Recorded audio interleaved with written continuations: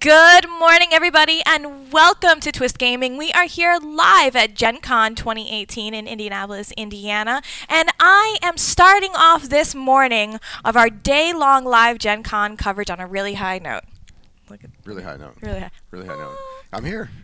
I am here with David from Junk Spirit Games, and David is here to show us I don't want to say most recent release. Yeah. Maybe the most recent Kickstarter. Yeah. As well as what you guys have coming up. Yeah, absolutely, absolutely, yeah. So this current item that we're showing off, right? We're for sale first time at Gen Con. Mm-hmm. Is Tyler Sigman's Crows, our third game in our lineup of games, and we essentially had this game showed to us by Tyler about 7 or 8 months ago. I mean, 7 or 8 months before the Kickstarter, I should say. And then, of course, we got to work. Initially, Crows was a game that was made about 8 years ago by something Valley Games. I forget the name exactly. They are no longer a thing, and so he was very lightly lamenting that he didn't have the game in print anymore, and he wanted it because he's a big Crow nerd. Okay. I'm not getting in trouble for that one if Tyler sees it. He knows he's a Crow nerd. So he was really unhappy about it not being in circulation and out there, and just really proud of his work. Totally. And so the graphic design was terrible on it too. And so I said, hey, give this to our team, and we'll make this better. We'll add some little gameplay elements. Even 8 years ago, we'll make this the game that you wanted to see out there. Yeah, exactly. I mean, even 8 years ago, games from 8 years ago seem like ancient relics, right? And so because so much has changed so quickly in the gaming industry, right? Right. And the components that you can get your hands on, the type of mechanics you can see. So I said to him, I want to modernize the title, and he looked at me like side eye, like, what do you mean modernize? It's only been 8 years, and it needs a little, needs a little boost into the modern gaming era, right? Okay. So yeah, and so that's what we did. We brought some extra things, and most of that, the small elements that I changed to make the game slightly better, were very strategic. They add more strategy to the game. Okay. So previously, for example, the game, you would have one tile, you would draw a tile and place a tile like you would in Carcassonne. Okay. So we very simply changed it so that you have 2 tiles in your hand. Okay. And then at your turn, you decide on one of the 2 and you put that into play, and then you draw another tile. So it reduces AP a little bit, right? It reduces the time of the game a little bit. Okay.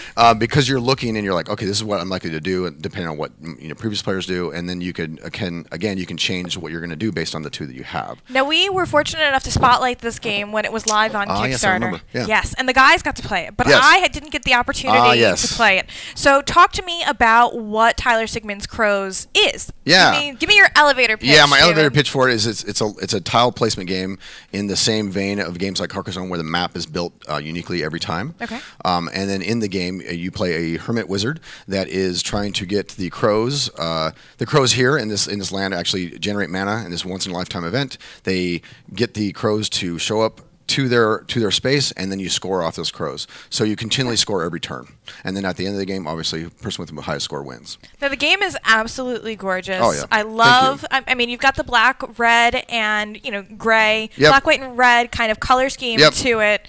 Let me see. Let's take a closer look at some of your wizard cards, because I want to bring that up. Yep. Yeah, so this is Justin Hillgrove's art. Justin's been professionally doing art for about 11 years, and we always kind of figure out a way that we can just kind of kick up the art in our games and feature his work. He's got a very large following, and so it would be silly for us to not kind of tap into that as we continue to make games with him. And yeah, and those are all double-sided, by the way. Oh, are they? Yeah, they have a male-female side depending on who you want to play. And there's Burl. That's my favorite character. You can see through his eyes because of the green screen. That's amazing. So yeah, but as you can tell, Justin's very talented. Yeah. He's kind of known as being a very whimsical artist, and so being able to feature his art in our games has been a big boon for us. It's been awesome. That's absolutely fantastic. Very pretty. Yeah, and in the game, those don't really serve any function other than to essentially tie you into the theme a little bit, and then also you can they have a little punch of color. So if you're in this case, you'd be the purple player. When you put your mana totem out, no one has to say, wait, who's purple? They can just look around, because there's a lot of deception. Like when you start to strategize in the game, you don't want to show what you're likely to do in that turn. Right. So it's important that you just kind of glance around the table and then sit there and hope that no one notices what you're about to do, which is about what two-thirds of games out there. So that's definitely part of the game. And so having those character cards in front of you helps you do that. Okay, so you've got the crows on the table here. Yeah.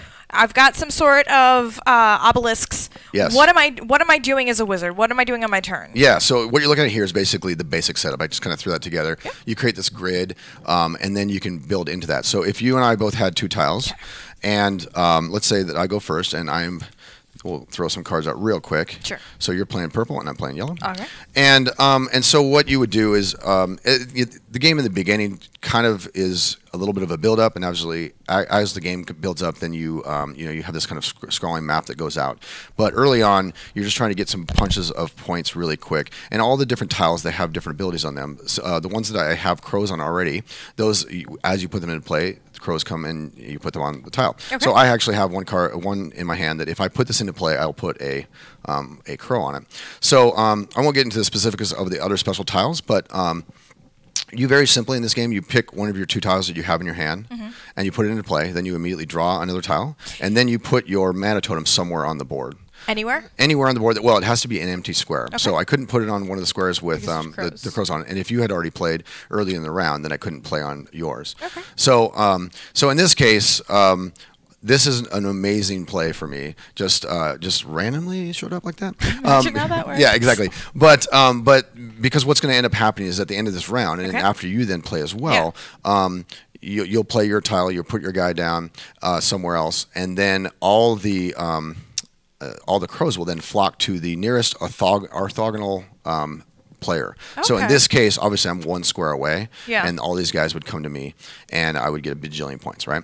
So so you would be in a spot where on your turn you probably want to play somewhere here or here to try to like steal from me. Them, right. Exactly. So you can't play on a spot with crows though, right? Right. All right. So then I would put something, and I want to show off this particular tile. Yes, absolutely. Because as we're learning about how to play, yep. Look at that spot UV on the tile. It just adds that little bit of something to the game. Yeah, totally. You can thank the backers for that one. We had a long-term stretch goal on that one, and we wanted to kind of punch in that some of the tiles are very special, and this is actually the Gem Cave tile. And so in this case, put your guy on there, probably. Yep. So in this case, the Gem Cave tile will actually break ties. Now, if this wasn't a Gem Cave tile, and I did, and you can see I'm standing on one. Yeah. And we're tied right now, and so these guys are kind of split. Right. If you didn't have that and I did, or vice versa, or whatever, it would go to the player with the Gem Cave tiles, and it would completely. You would break ties completely. So the Gem Cave tile is very powerful in that way. So the fact that you played both, obviously those would cancel out. And in this case, when the flocking stage comes around, you would get one of these. I'd get one of these. You would get one of these, and I would get one of these. This last one's confused. He can't be split, so he just stays put. And then the rest of them would all flock in like this, right? These guys wouldn't move at all, obviously, because we're not even lined up with them. Nothing in there. Yeah, and then there's nothing in there either, right? So then we would score very simply. Looks like you've got 4 points. I've got 6 points. Oh, there you go. What are you talking about? Yeah, exactly. I don't know. I was looking over there. So I got 6 points, and you got 4 points. Oh, I see how it is. Yeah. So then, you're doing the interview. You can't. Don't mess with the interview. Okay. Yes, and you are correct. So. So in this case, actually, the rule for it too is if you have 6 or more crows in the same spot, then you create a murder, and you take your you score your points, obviously, and we would get the the tokens. Look, Dave, for that. before you go and create this murder, Yeah. I just need to let you know this is live on camera. You will not get away with this, sir. Yeah. No, absolutely. So it creates a murder of crows, and then you pick up all the crows that are on the tile. Okay. 2 of them go away as a mated pair back to the box. You put the mana corruption tile on there. Basically, that kind of simulates that you've corrupted that area. Look at. And it's got a little spot UV on it as well. Yeah. And look at the Yeah. Justin threw most of these tiles together in about 2.5 to 3 weeks. I don't want to give away a secret. He's amazing. That's fantastic. And his detail is unbelievable. And then when you end up, you choose one of the adjacent tiles next to it, and then you kind of go around in a spiraling pattern. Obviously, you would skip this empty space, and again, you would skip empty spaces. And then that would be the end of that turn. And then essentially, you would become the first player next turn, because I was first player last turn, and you just would go around the table in that way. I love that the tokens, as I'm going through here, are not... I was kind of expecting the crow meeples to be all the same. Oh, right. And I could totally understand. I was okay with that. Yep. And then as I'm looking at you place the crows, I'm realizing that they're all that you've got. Well, you have 3. Do you have more than that? Look at that. Backwards. Yeah. That's so cool. Yeah. Yeah. We put them together, as when Justin was doing the art for everything, I said to him, we definitely need some crows, and I want one like where he's like looking backwards. I want one where he's cawing, and one where he's like landing. And then he drew the fourth one as well. And so we just kind of snuck him in. It was a perfect way to do it. The original game had 2 different poses, and we just thought it would be awesome to have. Yeah, there you go. I thought it would be awesome to have like a variety. So the game comes with 36 crows, and you can kind of get this like kind of chaotic feel as the game continues on, with just kind of crows just kind of flocking all over the place in there. So yeah, that's kind of one of the fun things that we were able to do for the upgrade of this game, right? It really shows like the small elements like that really show that you've put a lot of attention to detail in the game. Yeah, that's kind of our company's like thing, right? Justin, for our previous game, he created a full coloring book with lore in it for our Bite of the Queen game, and it was like a Tuesday.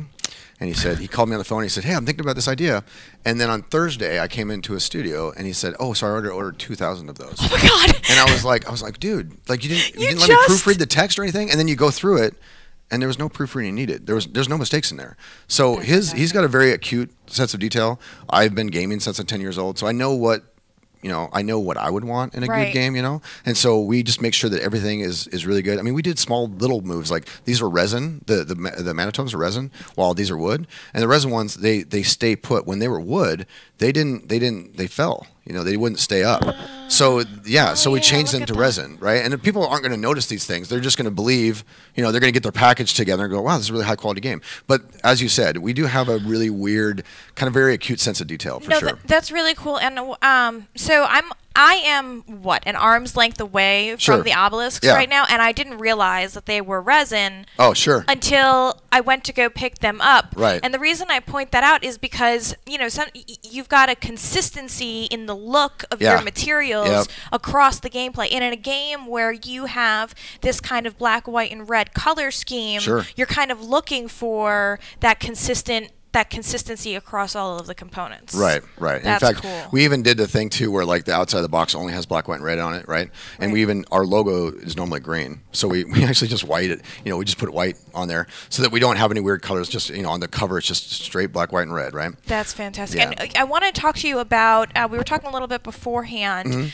with the attention to detail and kind of putting out the right kind of game. And you had mentioned with the original release of this game that it didn't play exactly the same as what you've done now to this game. And I kind of really just want to focus on that contrast between what might already be out there for the original 8-year-old Crows and the Junk Spirit Games Tyler Sigman's Crows. Yeah, no, absolutely. Yeah, one of the things that was very funny was when I was talking to Tyler about it, and he showed me the game initially, and then I was, I asked him, if we can remake it. He, in that process, when he was kind of giving me the files over, he said, "Oh, by the way, the game didn't get this one rule right, which removed some of the strategy of the game." So we obviously put that right into the game, added some very small tweaks here and there. We added a couple new tiles. We added, there's spells in the game as well, so we added that as well.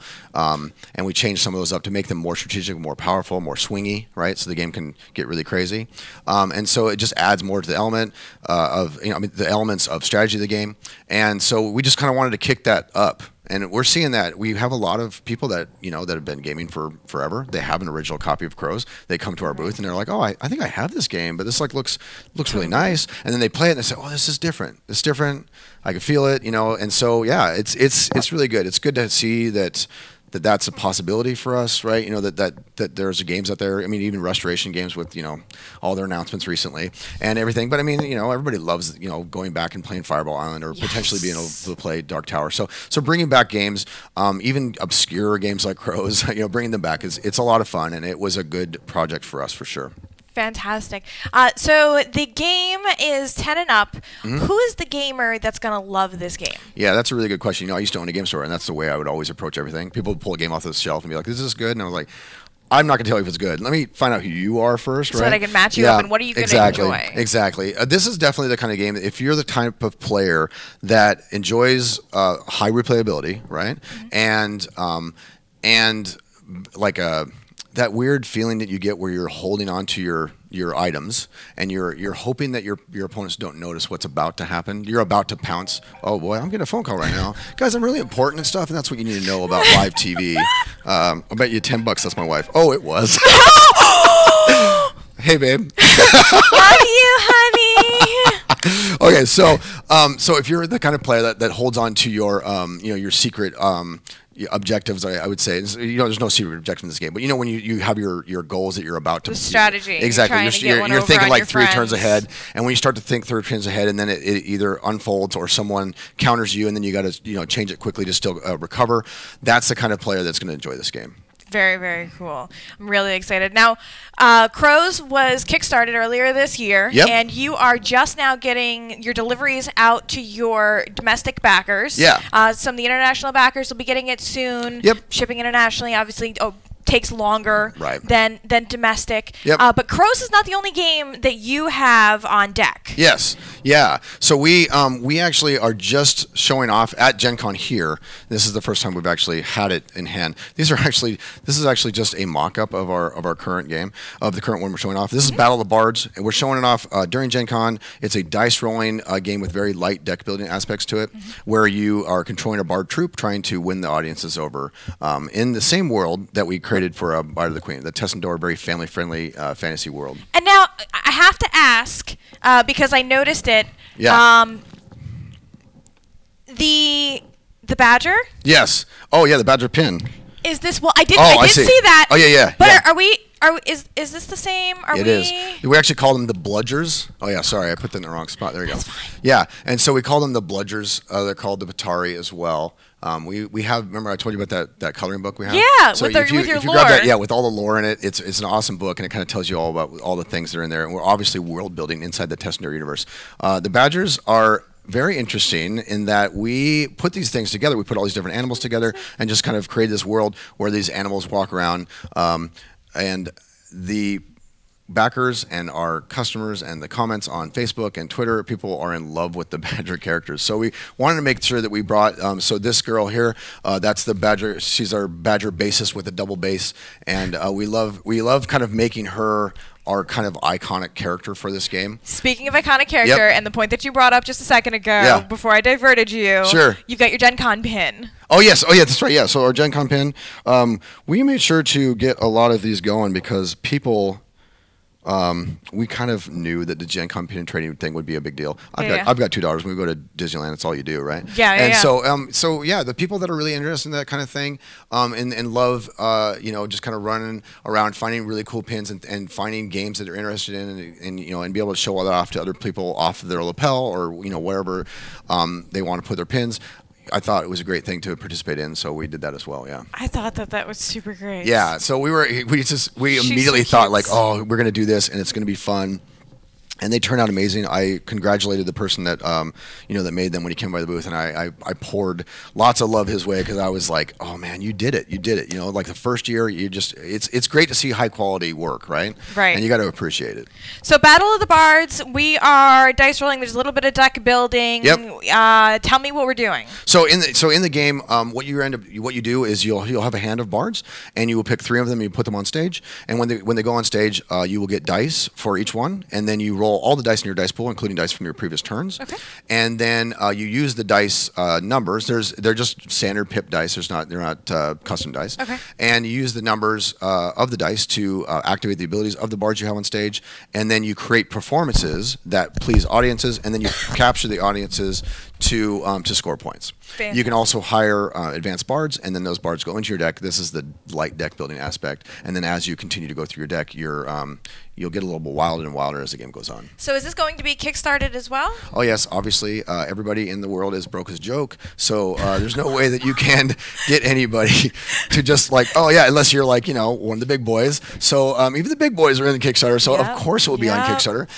We'll be probably doing it around December, January area. So then we'll maybe expect to see Battle of the Bards on a Spotlight show? Oh, yes, of course, of course. I know it worked out really well for us last time. It was fun to see the guys interact with our prototype for Crows. And obviously this is in our prototype phase for this, and we're showing it off here at Gen Con. So, I wouldn't imagine I would imagine, how do you put that? I don't want to double negative myself. I would imagine that you will find it on your stream later, yes. Awesome, fantastic. So, Battle of the Bards is going to be coming up on Kickstarter. Tyler Sigman's Crows is shipping to backers right now. Yep. Where can I find Crows after If I didn't get the opportunity to kickstart it, where am I going to find Crows? Yeah, so it's going to be going to game stores in the next month. Your local game store should have it. We're trying to make really good connections with retailers, and I really hope that all the retailers do carry it. Fantastic. And being a prior game store owner yourself, yep. I'm sure that you're a big proponent of the friendly local game store. Yeah, absolutely. We actually have some weird plans for Battle of the Bard. So if you're a retailer out there, really watch what Junk Spirits Games is about to do.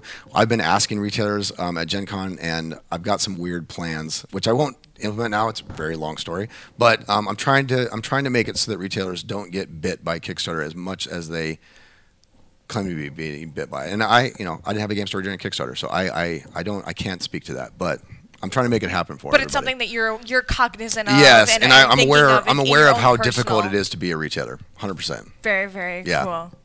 Well, David, thank you so much for coming on stream. Where can my audience find you? Oh, very simply, just today? junkspiritgames.com. Obviously, you'll find Junk Spirit Games on Twitter and Instagram as well. Awesome. David, thank you so Yep. much. Thank you. Appreciate it. Yeah. Bye, guys.